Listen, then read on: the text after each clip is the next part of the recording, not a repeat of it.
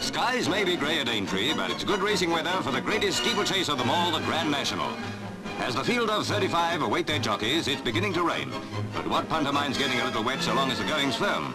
For once, there's no doubt about the favourite, Goosander, whose call-over price fell as low as 9-2.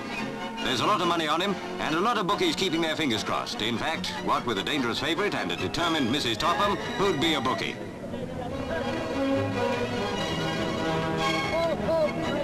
But never mind him, they're all lined up for the start.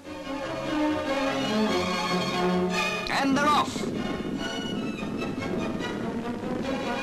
Half a dozen take the lead right away. Sundew, Armorial, the Crofter, Heart Royal, Rendezvous, Much Obliged, and here comes the first fence. Heart Royal's down, and Rendezvous and Virginius.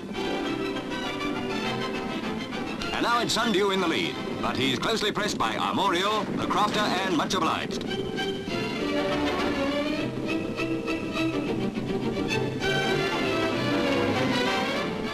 Not much in it between Sundew and Armorial, the horse who led the field for so long last year, only to fall 5 jumps from home.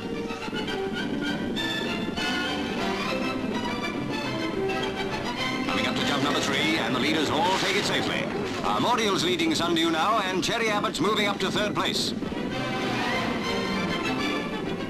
Jump number 4, still Armorial, Sundew, Cherry Abbott to go. Armorial's down. Now it's Sundew, Cherry Abbott, Athenian.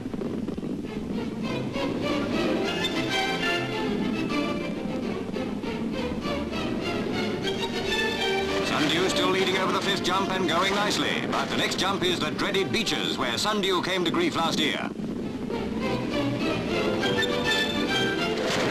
He stumbled, no, he's up, and the field's streaming after him, thinning out a bit now.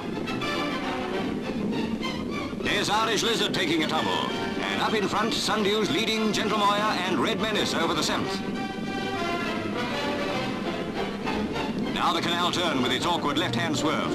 This time it proves too much for Fahrenheit and Morcator.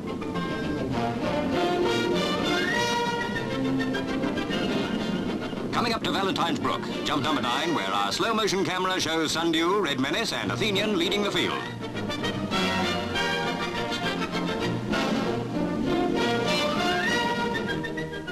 Over jump number 10, Athenian and Gentle Moya have moved up behind Sundew.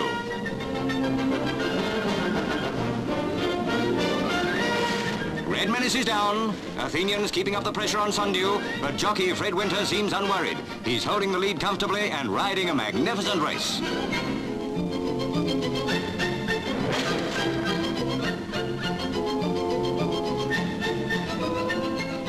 And there's Gentle Moya in 3rd place.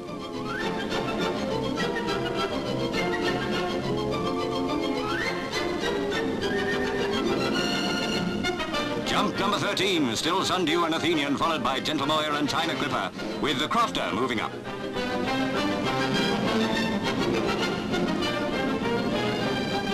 Approaching the stands near the end of the first time round, and Sundew showing no signs of tiring yet.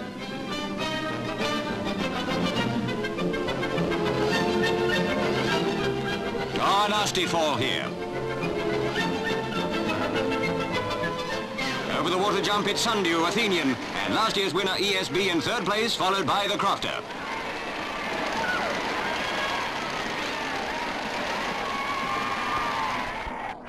Rounding the corner for the 2nd circuit, Athenian's pressing Sundew very hard, but there are 14 fences to go yet.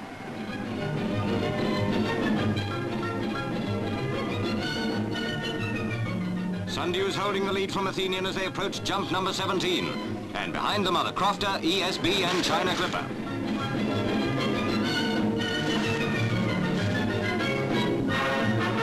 Sundew is about a length ahead of Athenian at jump number 18, and the rest not far behind.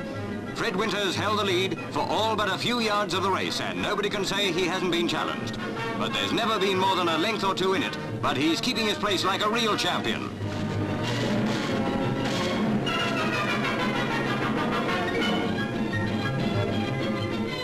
All over safely, and now for jump number 20.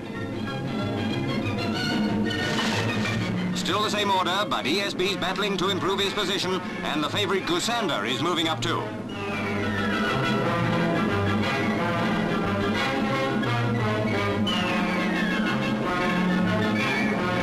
Over jump 21 with the gap closing slightly.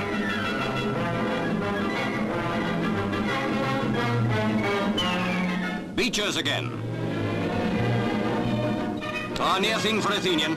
He holds his second place, but ESB, China Clipper and the Crofter are on his tail. And at the canal turn, he loses it. Now it's Sundew, ESB and the Crofter with Athenian lying fourth.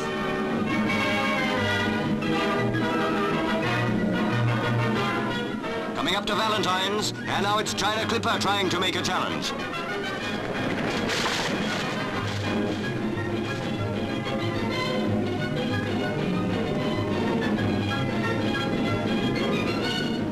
With only 5 jumps to go, Sundew is still leading comfortably, but behind him a fierce battle is raging. Weinberg is moving up, and so is the grey, glorious 12th.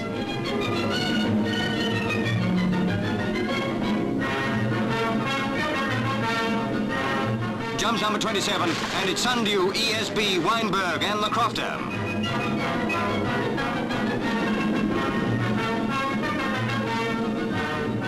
3 fences from home, and Glorious 12th is fighting it out with the Crofter. No one seems able to make any impression on the leader, but there's still trouble brewing for somebody.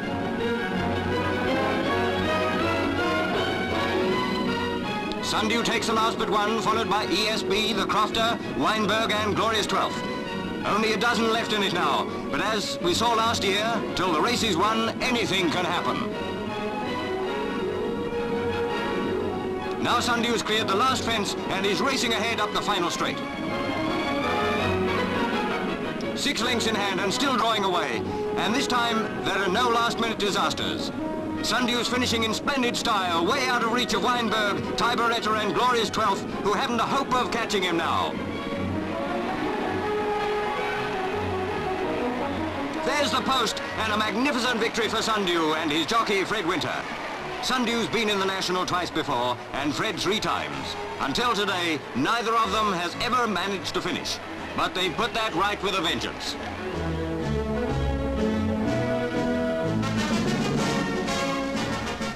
Usually luck plays a big part in a Grand National. But this is one of the times when a fine horse and a fine jockey have won simply by riding a first-class race.